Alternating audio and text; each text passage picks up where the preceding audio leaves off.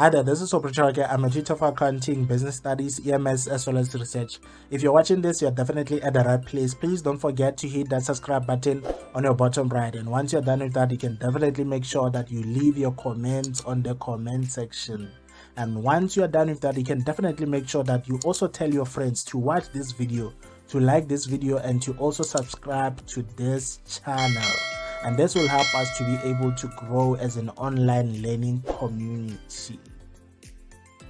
If you're in Hammarskraal, I'm pleased to let you know that Y Education SA is hosting some contact lessons that are taking place at Tusanang Daycare Center next to Mabuatlo Primary School. And all you have to do to become part of us is to pay a once-off fee of 100 Rand. And from there, you'll be expected to pay 250 per subject per month. So if you want to become part of us, on your first month you're going to be paying 100 Rand of registration plus 500 of the 2 subjects that you would have chosen. If you want to join us, you can get in touch with us by using the contact details that will appear right on the screen.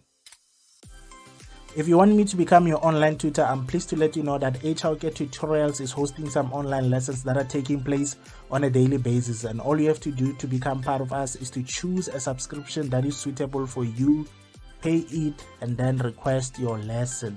Once you are done with that, we will be able to give you the lesson of your choice. On online lessons, we only have 3 packages that are available, and you can choose any of the packages that I'm going to mention.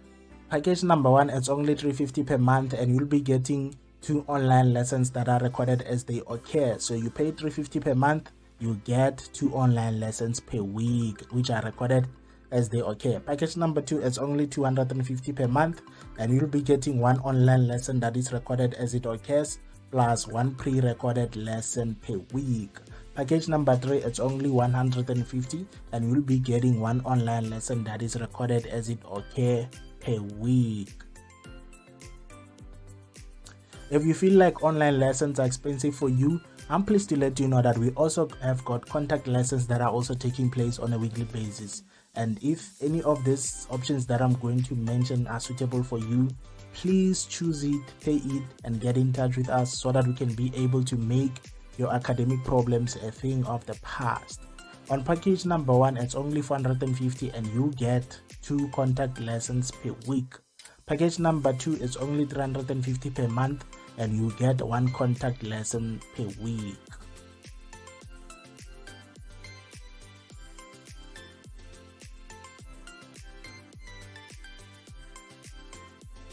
Hi there, welcome to the new lesson of the week. In the previous lesson, we were looking at how to calculate interest on loan when interest is not capitalized. In this question, we're going to look at how you can calculate interest on loan when interest is capitalized.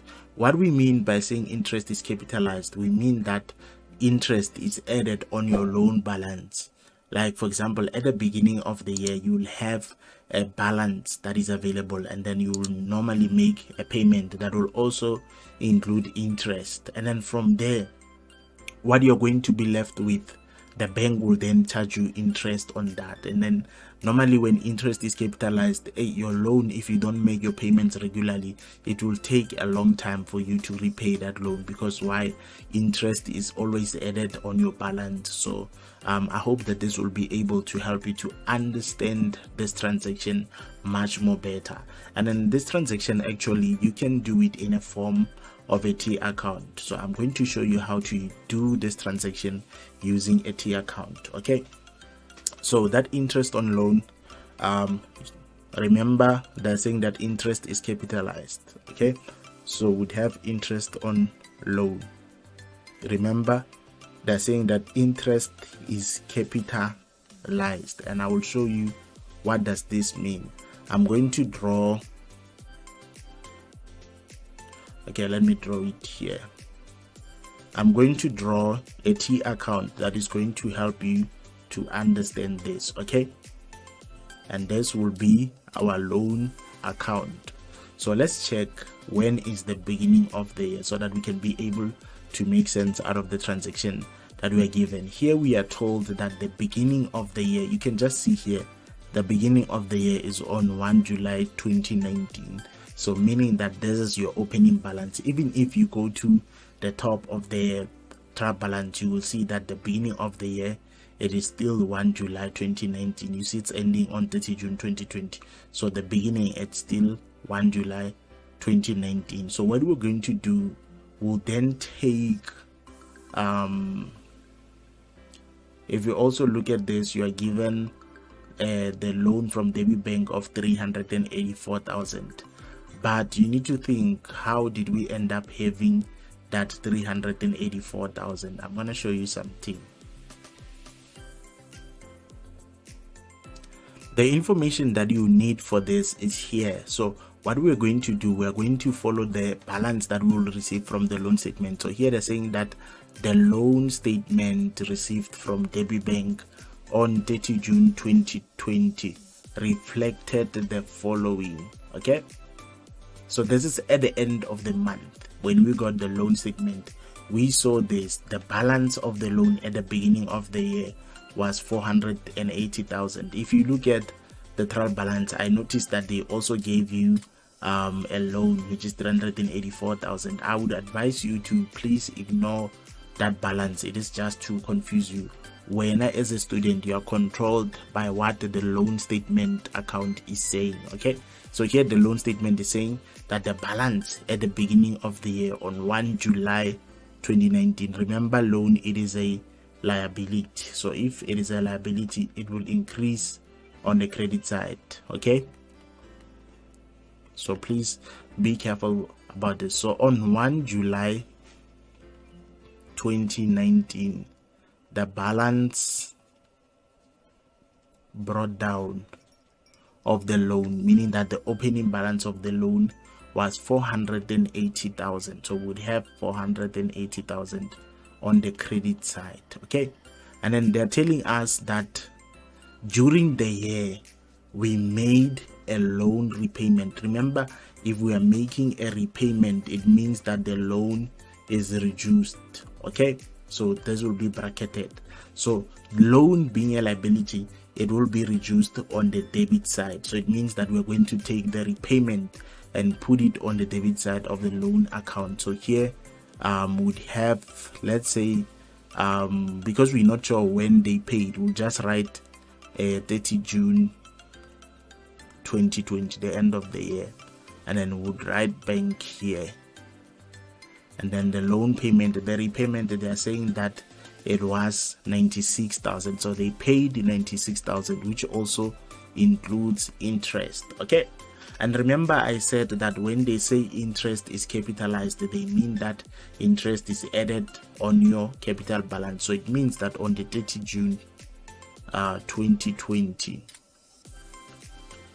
our interest will be on the credit side. So we have interest on loan, which is not known at the moment. It's what we are looking for. So what you're going to do, you then check what else do you have. On the 30th of June, you have the balance carried down, and you see here they're telling you that interest is capitalized, which means that it's at, like I said, that interest is added on your loan balance, and I'm going to prove it to you when we are done. So here we have then the balance of the loan at the end of the year, which is 420,000. Now remember, before something becomes a balance brought down, it becomes a carried down. So because here it's on the month end, it means it will have to become a carried down first. So here on the 30th of June 2020, the balance carried down was 420,000. Okay, then we get the total here, which then became the opening balance for 1 July 2020, and then balance brought down, which is 420,000 of the closing balance. So now what we are going to do, then we will say that we look at these two parts and then just try to see where the bigger side is. If you look at this, already this part, it's more than the credit side, because you'll see this is where the carry down is, and then here we have a missing fig. Already, if you add 400,000, let's ignore this 20,000. If you add 400,000 plus 96,000, it's already above 408. So it means that the debit side will be what we would use to get our total. So we're going to say 420,000 plus 96,000, and then it's going to give us 516,000. So our total will be 516,000. So even this side would have 516,000, and then from there, the difference that we are going to get, this 516,000 minus 408, will be our interest on loan. So this answer minus 480,000 will be our balance. So our balance is 36,000. Okay, so it means that the interest on loan is 36,000. So let's see if, looking at the definition, that when interest is capitalized, it means that it's added on the balance of the loan. Let's see, at the beginning of the year, interest on loan was 480,000. So if we say 480,000, and then we say minus 96,000, and then we will get 384,000, which is what they gave you. You see, on the income bargain, on the trial balance, that's what they gave you. That's the amount they gave you. According to them, this is what was the balance, but the information is not correct, because remember what they are going to do. They are going to add interest on loan, which is 36,000, and then which will make your closing balance to be 420,000. You see, so it means that our calculation is correct. So this is how you calculate interest on loan when interest is capitalized. And then in the income statement, under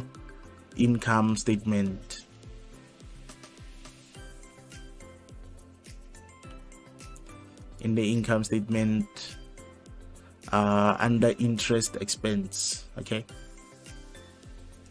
under interest expense, you're going to say the balance that is available. You can just look at what you did here. You will say opening balance, which is 420,000. You add it to the repayment. You do a reversal. It's like you're working from bottom going up.